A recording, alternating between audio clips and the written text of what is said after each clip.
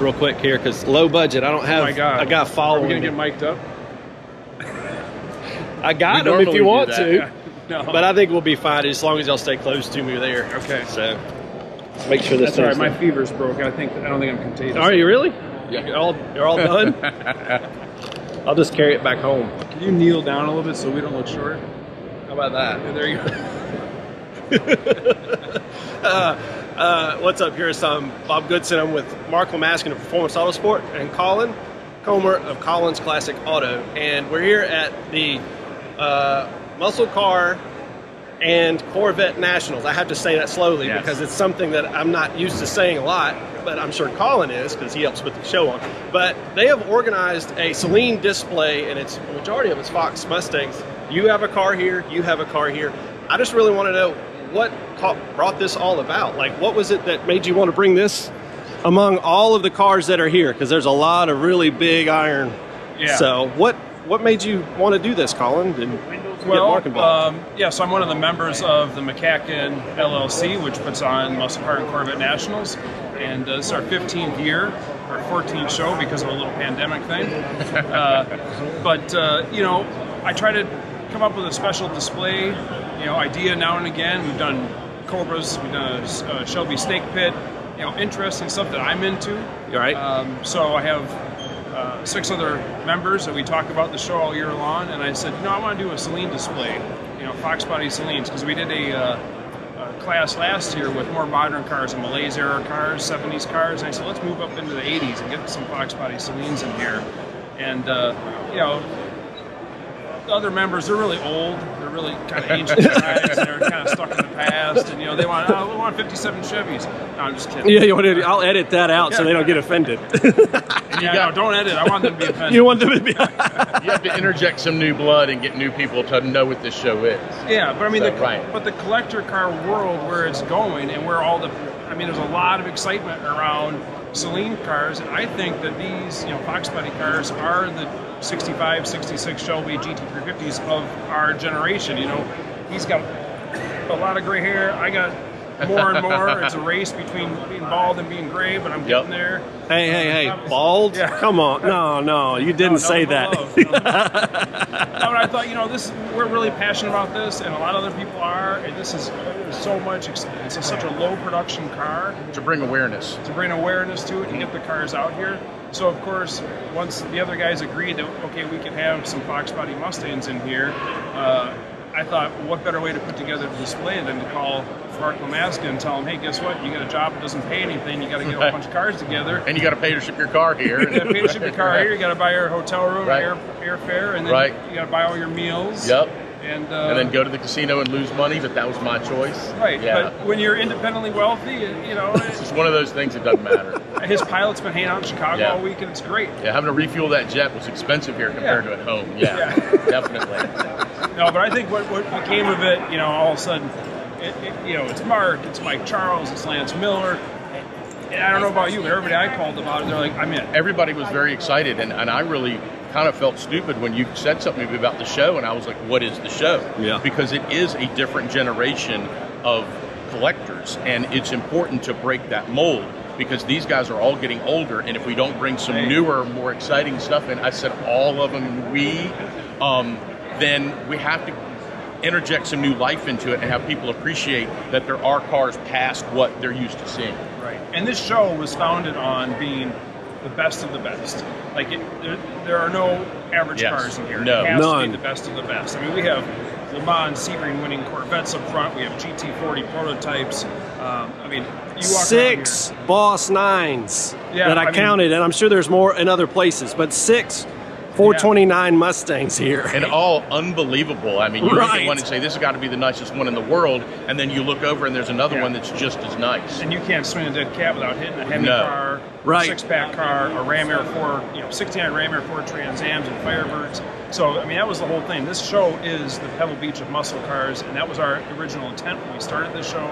It's not just a car show, it's not a cruise night, it's the best of the best. Right. So we wanted Saleens in here that are the best of the best, that kind of paint a picture and a story. But to be at this show is, tremendous. Yeah, I mean, unbelievable acceptance for us to even be invited to do this, much less what the people have said and looked, and the people are stopping and looking and taking pictures and asking questions. What is this? What's the importance of this car? Which really, really is nice, because it means that the Saleens have stepped up to the next generation of collectability and awareness. Yeah. And it's because of Colin.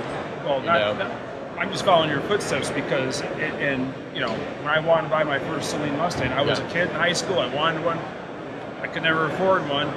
Same here. Yeah, same with all of us. I mean, I went in a dealership and tried to finance a '89 LX 5-liter, and I was successful. But it was like a log rolling competition. I made like 4 payments and I fell off. At least you were successful in that. I tried and got denied. Yeah, but I mean, when I wanted a Saleen, you know, Performance Autosport, I called up Mark. So what do you got? And I bought a great car from you, and I thought, this guy's really honest. The next 3 cars are shit. No, I mean, it really, you kind of blazed the trail here. You brought so much awareness to the cars. You know good cars. You know these cars inside and out. And to have you here kind of being trail boss on this display, but, you know, how many big wing cars do they make?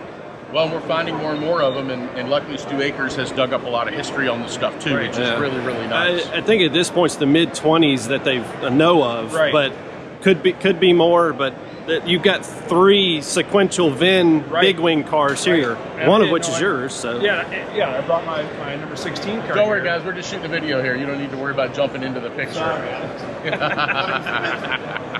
Yeah, but I didn't know anything about it until I got here, and then all of a sudden, you know, the Saleen. Well, neither did we. Here. They surprised us with these other 2 cars, because those were not the cars that we had, you know, suggested that they bring. But it's better, and we couldn't ask for better cars here. Sequential VINs, sold at the same dealership. It's crazy. And there's 140 85s, right? And how many big wing cars?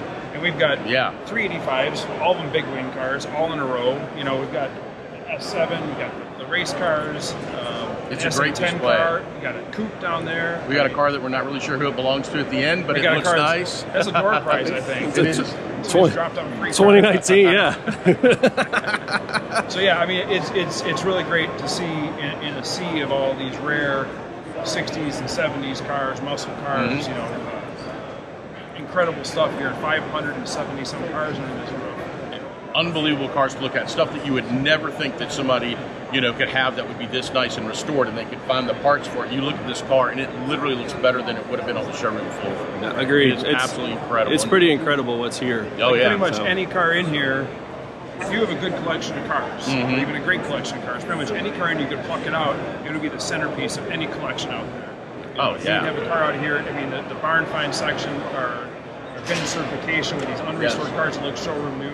But I mean, this is really, like I said, it's really an honor. It's an honor that Mark helped me set it up, that all these guys, you know, stepped up, and it really says a lot about Saleen guys. That community is really important. And we've known each other for years, and these guys paid money out of their own pockets to ship their cars here, pay for the hotel rooms, because they understand the importance of bringing these cars for people to see them. And to a show that you guys never heard about until I called you up. Never heard of it, which is crazy. So now we've got a whole other subset of the collector car hobby that knows about the show, and you'll go home and tell your friends about it. All these guys are going to tell all in their the social media, we've posted pictures, and people are like, wow, what is that? Right, and Mike Charles is saying, hey, what can I bring next to it? Exactly. Like, well, if we don't have a class 3, we'll make it a class 3. So, well, look, really an honor. Guys, I really appreciate both of you, and I'm honored to be here. Taller. Let me step on my tiptoes. All right, come on, Colin, get on your tiptoes. Is that better? Guys. There we go. Is that better? Well, I don't have any hair, so that shortens it a little. Are we underneath the light the right way? I think so. But look, Colin, thank you, Mark, for all your hard work and working with Colin to get this put together. It's turned out to be a great weekend, and to be at a show where there's 427 Coco Camaros, 427 Vettes, like he was saying, Hemi cars. It's unbelievable. You got to come and check this out. So if you're in the Chicago area around this time every year, you got at least half a day, and you'll spend all day if you do that. So thank you guys so much. I really appreciate you all. Thank you. See you guys next year. Woo!